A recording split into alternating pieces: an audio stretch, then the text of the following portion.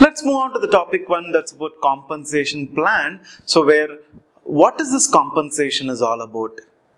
A compensation can be both wages as well as a salary. Okay, so when we come to, probably the wages, what is exactly this wages is all about?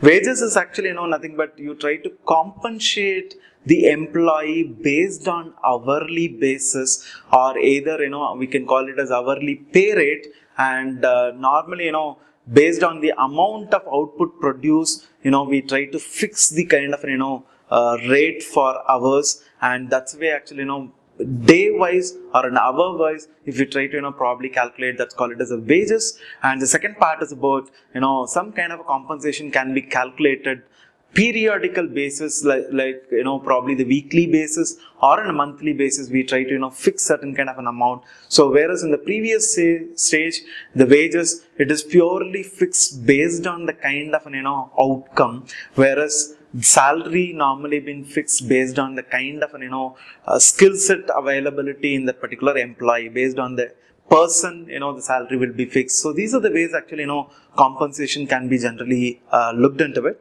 Now let's try to look at what are the kind of factors which influences the compensation. Most actually organizations base for a compensation decision is based on 5 major factors.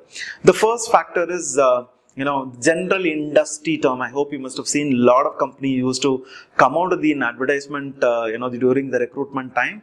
The salary will be best in the industry. So, like, they will try to compare with their competing organization and the competing kind of a salespeople or competing kind of, same, what you call it as the skill set of people.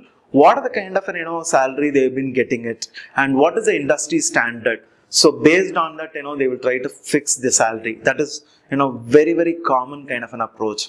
The second kind of an approach is, government is trying to intervene, and they try to set certain kind of, minimum kind of wages, or minimum kind of a salary, or minimum kind of benefits and other things and all. So based on the company, government legislations, they including it could be a state or a central government, or local kind of minimum kind of a wages set by the municipality or your labor officer, which is located at the labor local chapter. So based on this, actually the entire wages will be, or salary will be fixed. And other thing is actually the salary will be fixed based on the cost of living in that particular city, and what is the kind of a lifestyle has been followed. That I hope all of you might be pretty familiar with. One of the pay component called it a CCA, that is City Compensation Allowances. So that is purely city compensation allowance is just one part of the salary, but ultimately to fix the minimum kind of a salary, they will consider the overall city, actually the compensation, what you call the cost of living and the inflation there. And the next one is actually the firm ability, the organization resources availability. What is the firm or organization ability to pay? Whether are they having an enough kind of a fund to compensate better? So that can be one of the factor. And the last one, fifth kind of a factor could be overall employee or a worker productivity part of it. How far they contribute to the overall organization things. So that has to be looked into it. Now let's try to look at what are the kind of components of pay or a salary breakup. So when we look at the components of a pay, generally your salary will be divided into various kind of a thing. Consolidated salary will be given only for an employee who is actually temporary, who is not permanent.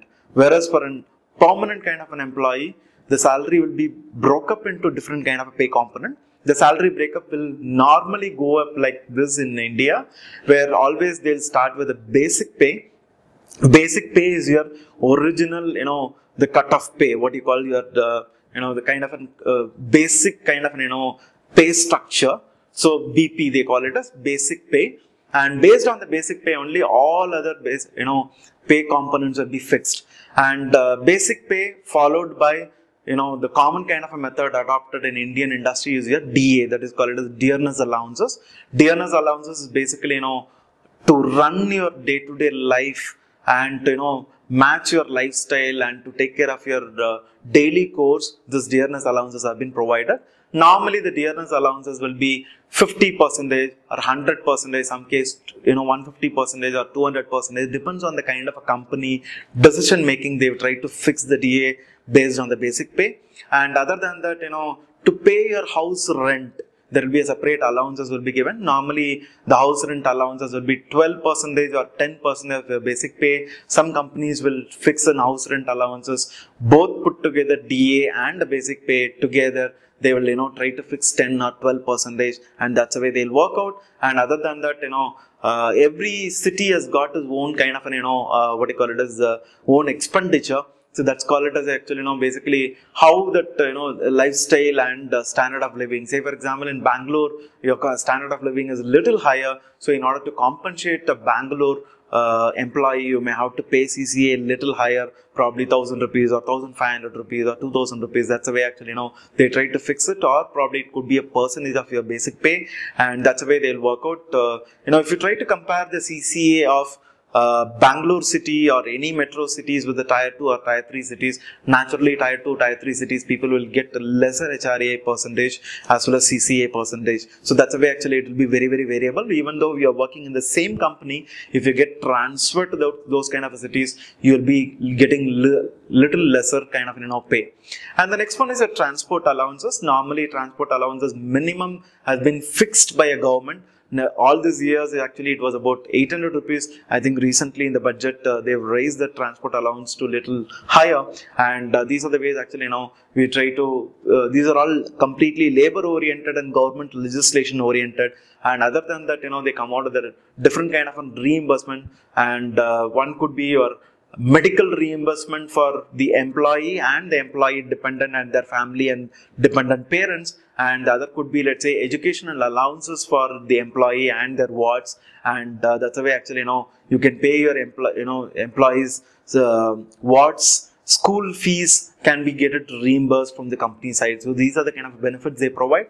And other than this benefits, reimbursement and all, reimbursement will not be part of your salary, but that will be paid separately. And other than that, your incentives and a variable pay, it's purely based on the employee performance, and based on the employee performance, normally per piece rate system, they call it as. In the production area, if an employee happen to be in the production side, then the incentive will be based on the kind of number of units they produce.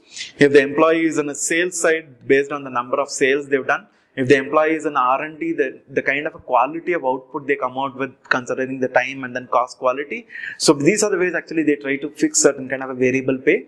And other than that, other perk sides like vehicle, they will be giving an assistance, phone rentals, home furnishing cost, a driver. You can actually appoint a driver for that. The driver salary will be paid from the organization side. A domestic maid can be paid from the organization side, and a guest house, utilization of a guest house, a newspaper, and various other magazine subscriptions, all these things, completely your salary, probably from the organization side, they will provide a complete kind of a thing.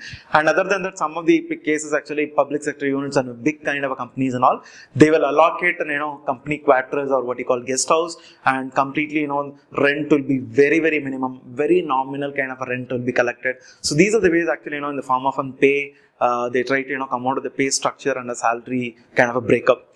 So the olden traditional kind of a method of payment was actually they come out with the payment band. When we talk about payment band, I hope you must have seen let's say the payment band start with 9,000 rupees, and in between 400 is your increment. So 9,000 hyphen 400 hyphen probably 11,000 will be written. So the exact meaning of this kind of salary structure is, your initial basic pay will start with the 9,000, and year on year 400 rupees will be the increment. And once the employee reaches the basic pay of 11,000, then automatically your increment value will increase to let's say like 600, and so they will write it like this: 9,000 hyphen 400 hyphen 11,000 hyphen 600 and hyphen 14,000. So that's the exact meaning is 9,000 your initial salary starts with, 400 rupees is the increment year on year, and until it reaches the 11,000 rupees, and after you reach the 11,000 rupees, your increment level will be 600 rupees until it reaches 14,000. This is the kind of an increment. So this will be for one particular period, and afterwards, there will be a revised kind of thing will be worked out. So these are the ways actually salary breakup has been worked out, and that's the way actually what happens is like the common kind of a salary will be your only basic pay, DA, house rent allowances, and city compensation allowances and transport allowances, and reimbursement and other perquisites will be other than your salary. And on top of it, there will be certain benefits also will be provided, like your provident fund and your medical support in case an employee gross salary is less than 15,000. As per the recent amendment, they are supposed to go ahead with the ESI as well as your provident fund kind of benefits and other things and all. So these are the ways actually employee HR department has to consider both HR policy of the organization as well as the labor laws time to time announced by the government has to be taken into consideration, and accordingly salary and wages has to be fixed.